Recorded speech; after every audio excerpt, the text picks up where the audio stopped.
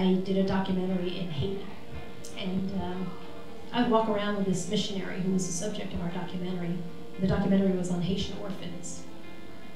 And one day we went to the back of a box truck, opened it up. There were 22 infants, all swaddled in the back of this truck.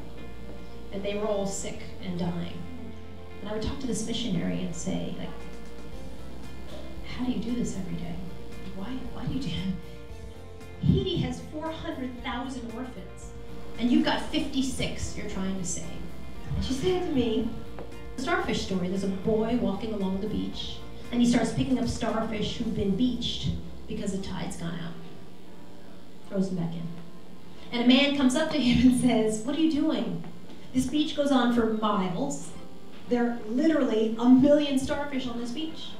This is a complete waste of your time. You'll never pick up all these starfish. And the kid picks up one and says, well, I guess it matters to this one, and chucks it. But I remember thinking that not only was it a great theme for our documentary about why invest in Haitian orphans, but really for my life, and for my foundation, and for the work that I wanted to do, because it matters to this one. You start where you are, and you pick up one.